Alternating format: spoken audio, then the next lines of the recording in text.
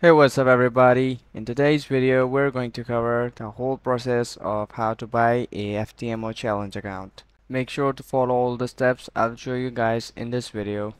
In case you guys don't have a FTMO account, I will provide a link in description as well. You guys can go and sign up from there. Once you have created your account, you will be able to access this client area as I have done before. Just like this, click here and register yourself first. Here you have to put some of details and you're good to go. Now after creating your account, just go here and click on FTMO challenge. You will be redirected to this page. Now this is your client area.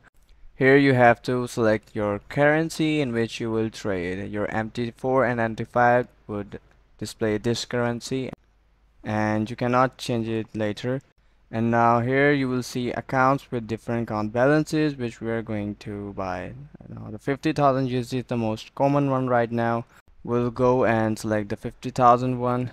Now if you are a swing trader, here you can go and select swing. Otherwise just go with the standard FTMO and then select the platform. Here we will go with MetaTrader 5 as it contains more options. Now after your personal details, here you have to agree to their agreement and just click on confirm and proceed to payment then.